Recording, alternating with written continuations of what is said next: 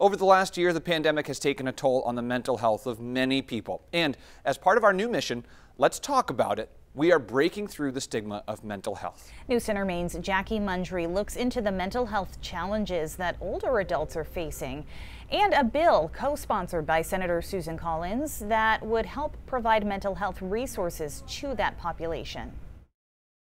I think we're just starting to see it, but we have no idea in some ways what other needs are going to lie underneath that. Megan Walton is the CEO of the Southern Maine Agency on Aging. She says the pandemic has been hard on a lot of the people who use the agency's resources, and that because of the isolation many seniors are facing, some of the resources are in high demand.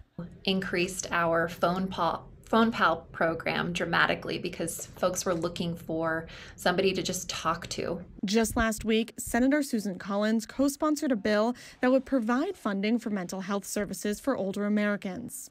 The Medicare program will only reimburse for counseling and other services that are provided by certain healthcare providers, but not others. But if the bill is passed, it will allow more mental health providers to get reimbursed for services.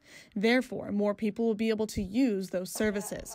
Walton says she has seen many seniors decline quickly this year. Decline is everything from mental health, so folks who have dementia or maybe had, seen signs of dementia, it has gotten worse. Walton adds that not all seniors are experiencing the same mental health challenges, but she and her team are continuing to support older Mainers any way they can. Jackie Mundry, News Center, Maine.